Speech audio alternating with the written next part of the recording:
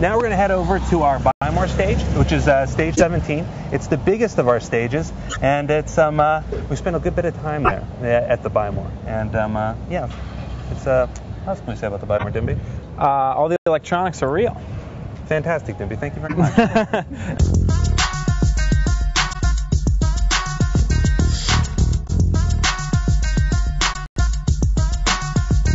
What we love about the Buy More is that essentially it's always grounding Chuck. It's always bringing Chuck back to the real world so he has real world problems. I think that it's very much what makes the show the show. When we were working on the pilot, I spent most of my time coming up with fake product names. Is that the Rourke 7? Because, you know, if you were going to create a computer that would explode, you have to make that up. Unfortunately, companies really are thrilled when you imply that their computers can blow up. We've actually managed to fill with a lot of real product as well combined with things that we've made up, like the guitar shredder and other bits of business. We have the television section over here. This is kind of Morgan's domain. And then we here in the middle of the store is the Nerd Herd, which is kind of like, you know, the Switzerland.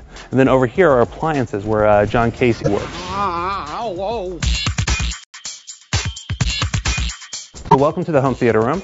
There's a hatch beneath this chair over here that goes down into a tunnel system that connects over to Castle. And there's an actual hatch that we use on the show. But this isn't the only passageway to Castle and the Buy More, is it? That's true. We also have the break room. We should go there next.